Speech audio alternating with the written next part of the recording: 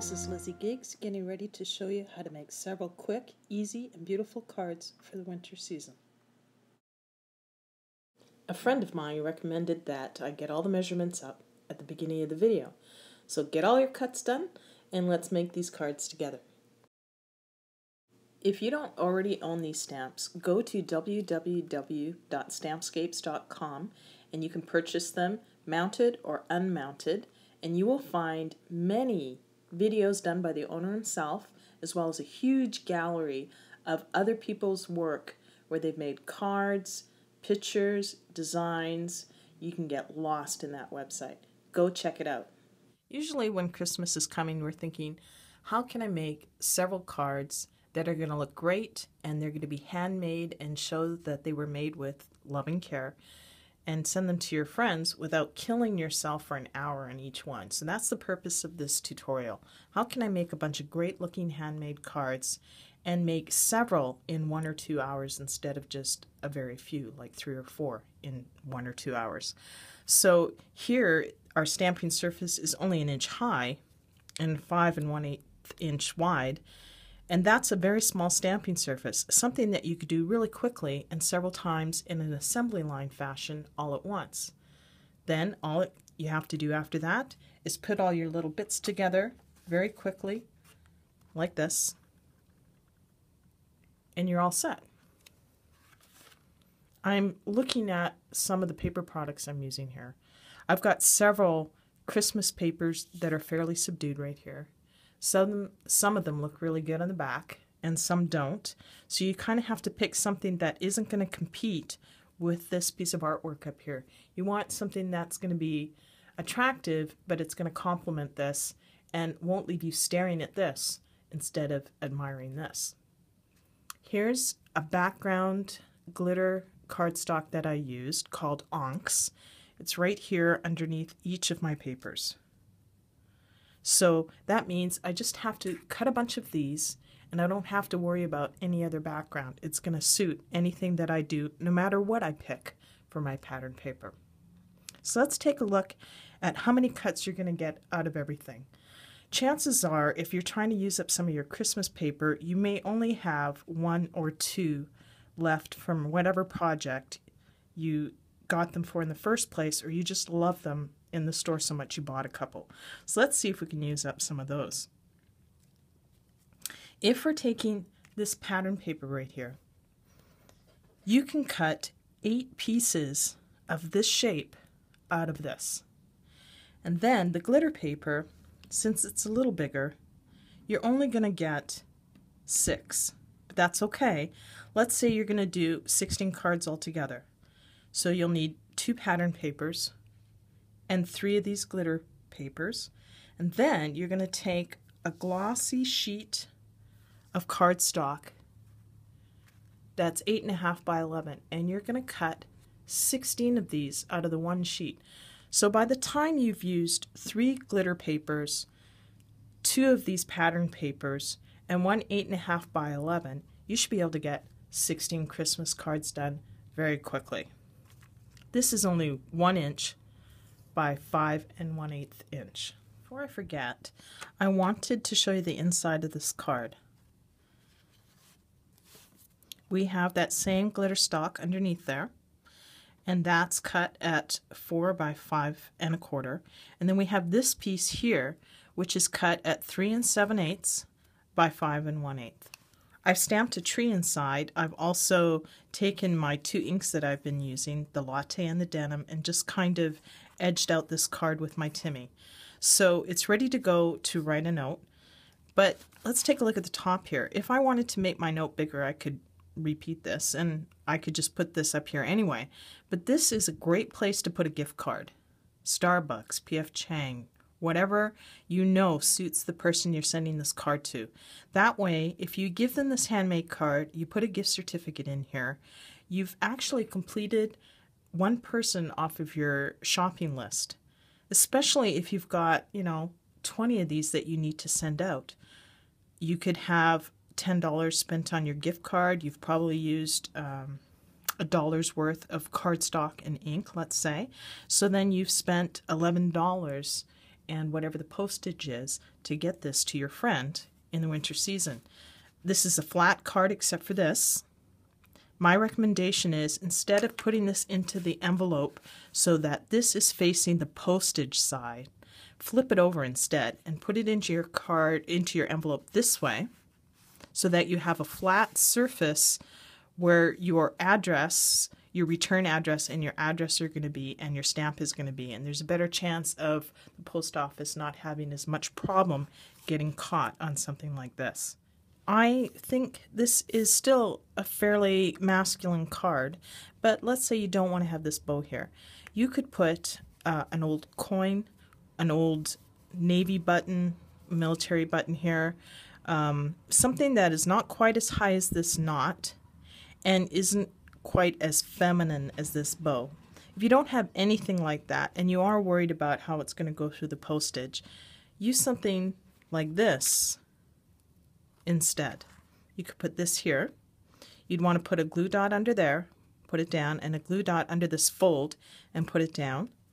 And then use something like a candy button or any other of those candy peel away stickers that are easy to use, and take something like this size and put it right here. That would finish off this card beautifully. We've got a kind of a silver glitter here, so perhaps this. I think either of those would work. I bet you have 3 or 4 packages like that, or one of those little sacks full of kind of candy pieces that you could easily put here. Then you won't have to worry about this going through the mail at all. I have my glossy paper ready to go. I have 16 of these. Here are the 2 colors that I'm going to use on it. And once I show you how to do one of these, you can go and do your other 15 right away. And then we can put these colors away and not have to bring them out again. Then when we're ready to do the next application to this, again, you can do them all at once and get them finished. Let's do 16 of one color. I've got my Tim Holtz alcohol ink applicator again with a felt cover on it, and we're just going to call it a Timmy. And we're going to use this quickly and easily, making sure that we've got our felt tip right over the top of the Velcro here, so that we don't use something that is showing a little bit of Velcro and scratch up our stamping surface. Here we are, we're ready. Get your denim out. And we're going to ink up about half of this, maybe just a little bit more. We want a lot of blue surface to show so that we can put snowflakes all over it.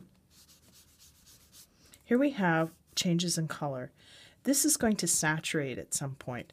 That's what's making it even easier. I can add more ink to this and never worry that one side is going to be darker than the other. I see something that isn't quite as dark as one side, and I just go in, spread it around. This will blend out nicely with our second color. Go ahead and do the other 15 of these. Put my ink away. I'm going to turn it around now. Take my cover, put it on the other side. These always seem to be exactly the wrong size unless you cut your own, so I'm just showing you how to protect yourself and not scratch anything. I've got my latte color here. And I'm just going to, in assembly style fashion, I'm just going to go ahead and do all 16 of these right away with my latte. The latte is a very quiet color. You can see swishes of excess ink here, which tells me that this side is already saturated with ink. No matter what I do now, I can add ink as much as I like. This color will never change. And that's an assurance for you, because once it's done, it's done. You don't have to worry that you have to fuss too much. You can go ahead and do the other 15 of these, and we'll move on to the next step. I have 4 out of my 16 all set for the next step. I'm about to use a tool that I bought because it looked cool. I was at the cash register. I thought, that is really neat. I want one. And at the time, I had no idea what I would use it for. I've learned a lot since then. I've seen a lot of people use them for different reasons. What we're going to do is we're going to use this cool mini mister with water on these cards.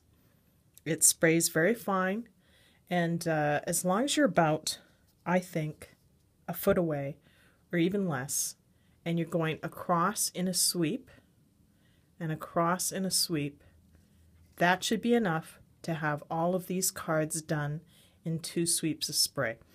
Okay, so I'm ready. I've got my sprayer. I'm going to spritz over to the side a couple of times, and then while I'm in the spritzing mode, I'm just going to spritz across. Okay, it wasn't 2. I did 4. Yeah, a little bit more on the top. Okay, now what's going to happen is, let's take a look. That water is going to puddle the pigment ink off to the side, and it's going to bring up the original white color of the paper from underneath. It's working very quickly and will be dry probably in about 1 minute. That's because the spray is so very fine. It's an extremely handy tool. Let's take a look while that's drying at the mega card with all my toppers on it. Here's a picture of what it looks like before I added snow falling. This is like snow falling way off in the distance. It's got more of a dreamy look and is soft and out there with the glow of some light on the bottom. Once I add my snow to it, I still have those background snowflakes way out there. So this gives a great kind of 3D visual to these toppers. Let's take a look at our toppers that are drying here. Yeah, those are pretty much dry. I see one little piece that could stand a little bit more time. These 2 are definitely dry. This one might take a little bit more. Okay, so what? 1 more minute and they're set. Take them off carefully or just kind of tip your little workspace and let them slide off. Get your next 4 on there, spray those, tip them off, then your next 4, tip them off, and by the time you've done that, your first 4 are already ready to stamp. Assembled the stamps that we're going to use today on those toppers. This is from a set of stamps that are one of my all-time favorites, Stampscapes. I'll make sure that you have the website. I think I have it right at the beginning when I give you a list of what all of these are called. You can go directly to the Stampscapes website and order these for yourself on the block or without the block and just with the rubber that's here.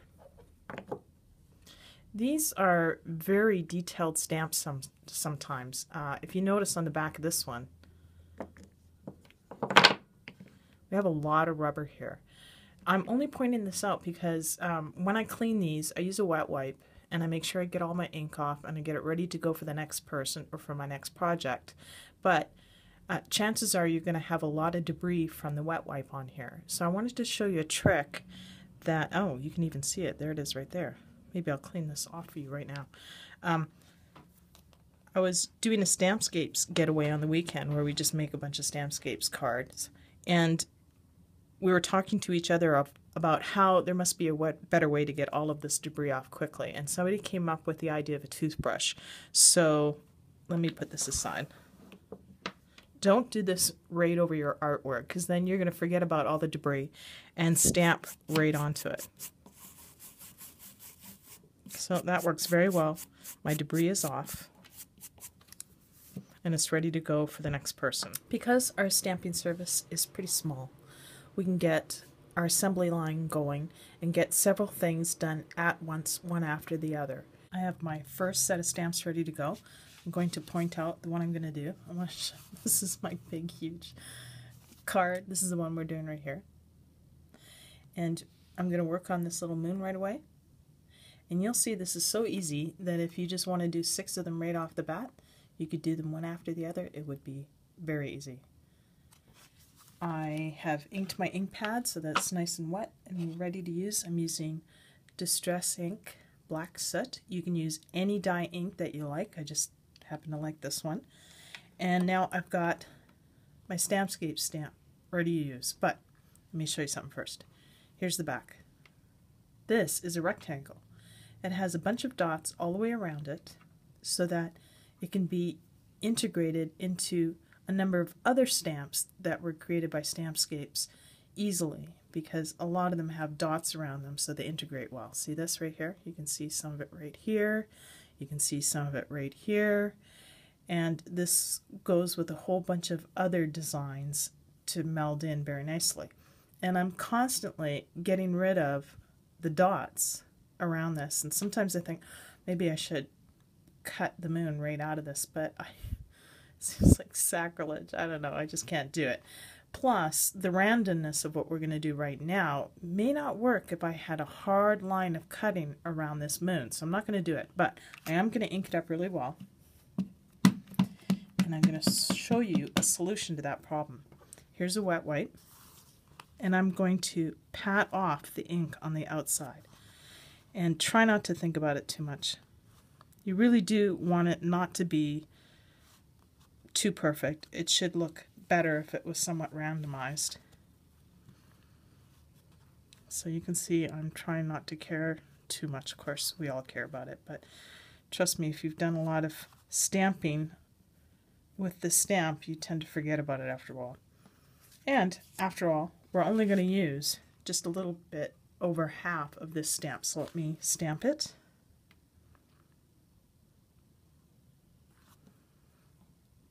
And let's see what happens. Okay, awesome, right? Didn't get a bunch of dots. I'll put that aside. Now I'm going to take this stamp and I'm going to use just a portion of it. So it looks like the moon is nestled within the trees. I don't mind if my trees go over my moon. There, all set. Then, I think it would be really nice if I had a little bit of small trees on the bottom there. There we go. Okay, then I have a nice little moose to add. Here's the thing with this moose. He's got a little platform right here. Same thing. If you stamp this in such a way that the moose is hanging out in the middle of the sky with his own little platform, that's going to look really silly. So you want to make sure he's very much on the ground. So you're going to have to look under the stamp as you stamp and make sure that the base of that stamp is at the bottom of your paper. There you go. Not too bad. There he is, hanging in space, okay? But we're going to do something about that. All right, so that's all set. And then I'm going to add some trees over here again, using that same stamp that we started out with, making sure that I have plenty of ink.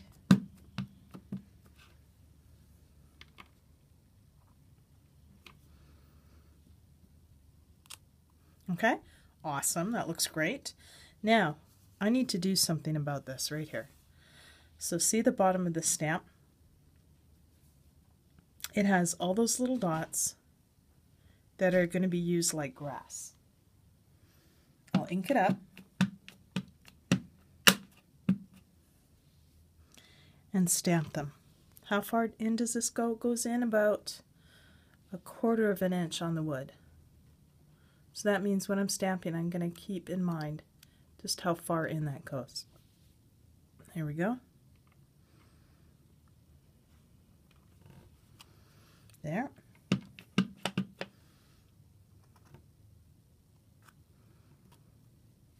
That didn't work. There we go. All set. All right. I don't really like that. What shall I do? I don't really like that this is hanging out in outer space like this. So I'm going to take a micro tip and just fill this in just a little bit to make it look as though that was supposed to look like that. Okay, it's done. It's all set. It's finished. It was easy. Make 6, make 12 if that's your favorite one.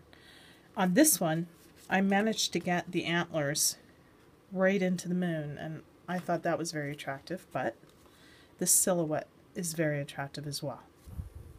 I'm already ready for my second card topper right here. This is even easier than the first. I only have 2 stamps, this one and this one. I've got my blue ready to go. And I'm going to use this tree right here. I guess it's not a tree. I guess it's a branch. And I'm going to come across my page like this, as though I'm just coming over the top of a hill and I'm looking down into the valley. Maybe a little bit here. Some in the corner.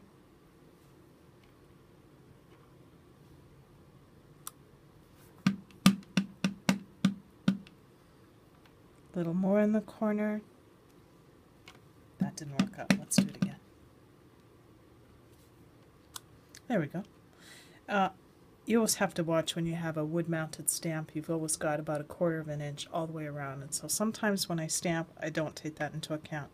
It might be nice to have something up here, but I like the way it looks. Don't really want to take a chance screwing up, so I'm not going to stamp again. And here are my geese. And this is a very small piece of rubber underneath. So what we're going to do is we're going to kiss the stamp onto the piece of paper. And what that means is you're not going to kiss really hard and mash your teeth and your lips together, and you're not going to go so lightly that you can't tell that you were kissing. It's going to be the perfect kiss. And you're going to put your geese exactly where you want it. Push down. Kiss. And there you go. That was easy. That was even simpler than the first one. You could sit here and do your little assembly line and just do a bunch of those very easily. Going to put that aside, except I see a little something here that I want to correct. And I normally probably wouldn't, except maybe you would just like to try this yourself if it happens to you. So my branch hadn't stamped down entirely, so I used my little black micro tip to fill it in a little bit. Okay, here's my last topper right here. This is very easy as well, and I'm going to show you this stamp right here, which has its very own set of trees. Again, you've got a little piece of grass that's sitting on it, and if you're not careful and you stamp it way up here, it's gonna float in the sky on its own little grassy platform and look a little bit silly. So we want to make sure that doesn't happen.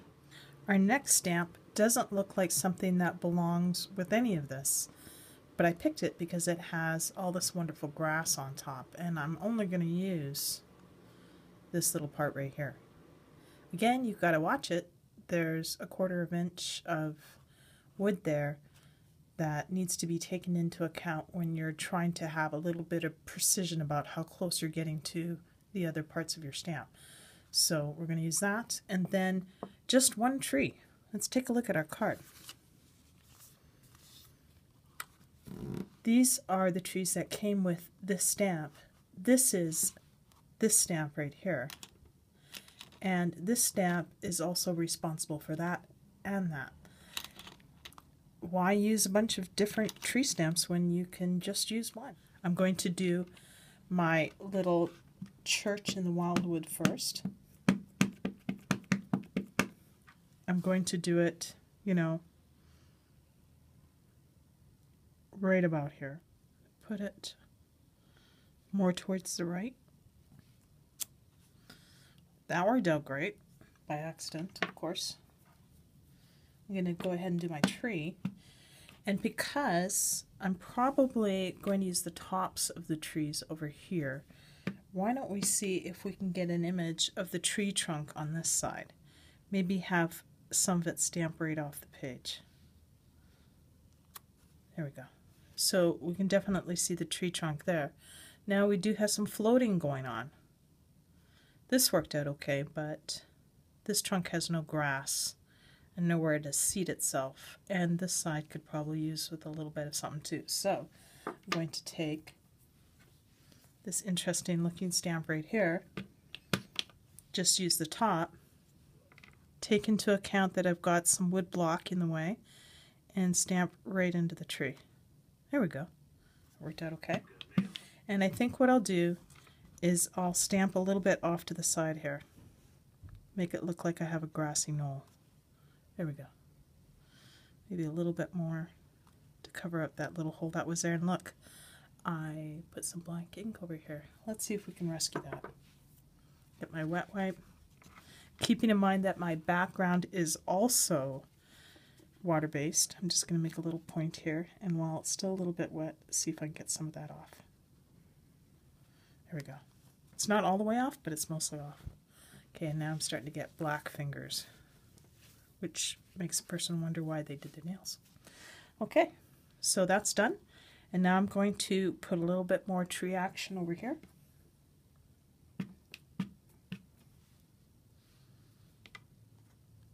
Just a little guy. And just a little more. There we go. Oh, it almost looks a little too uniform, doesn't it? Without stamping again, I think I'm going to see if I can fill in that tiny little gap. Maybe tilt it a little bit so I only get the top of the tree. There. Much better. Okay, that's done. It wasn't hard. Do like 6 or 12 of those, and they'll be so easy to put together, and your cards will be done ridiculously fast. My 3 toppers are ready to go. Wasn't hard. I hope you agree, and I hope you try this because it's fun and it's very fast. I'm going to take a little look at my oversized little demonstration card here. I want to show you the snowflakes that I added to this. So here are my 3 samples, and I want to show you some options for putting your snowflakes on. This is a great white pen. I bet you all have one of these, the Uniball Signo. Let me just show you on some black paper. You'd have to make tiny little circles, and you'd have to make sure that your ball got rolled every once in a while to pick up some white ink, because you couldn't just tap it and get a good amount of ink going on there. So this is a great tool, but maybe not the best choice. Let's put that aside. Here is the Jelly Roll white pen. You can just see it there. This is also a wonderful pen. This will give us a little bit of texture. It'll actually raise up just a little bit. This makes perfect little snowflakes. It works really, really well. You don't even have to get it rolling. You can just give it a little jiggle here and there. If you don't have a white pen and you're not happy with the way it's running, sometimes they don't. They get a little gummed up, or for some reason they just don't want to work that day. Then get something like this. You might even have this. This is, I'm just going to turn it carefully to the side. This is Copic Opaque White. And I've got my little embossing tool here. And I'm going to take this little nip right here. I've got some in the lid. I'm going to touch it, and I'm going to very quickly put my little snowflakes everywhere. This is a great way to do this. If you don't have this, go get some white nail polish from your local pharmacy store and put a blob in a lid, stick your embossing tool there,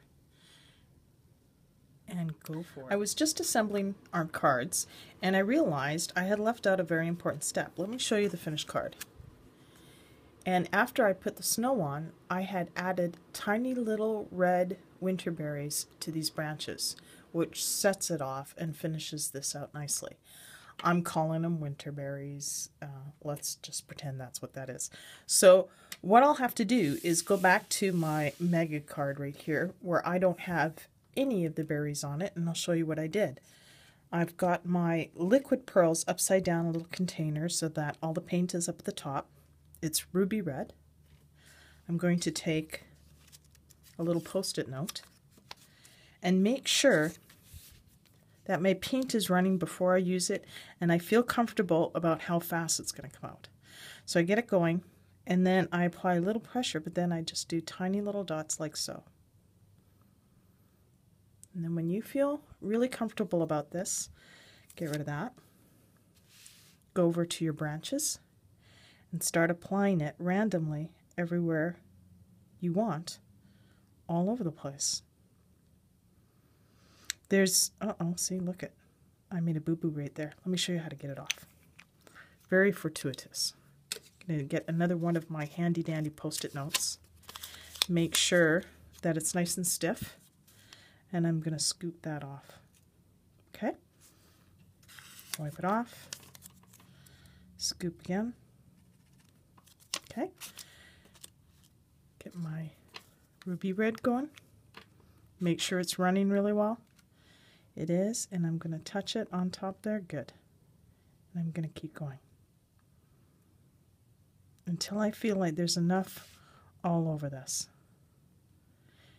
When the cardstock background is red, it looks particularly nice. Let's take a look at my sample card again. I think it makes all the difference in the world. All our cards are assembled. It was easy, it was fast. I have 3 of my Christmas cards done right here. It didn't take me long, and I could do 20 or 40 just like them and be finished. So good luck, and I hope you enjoyed this video.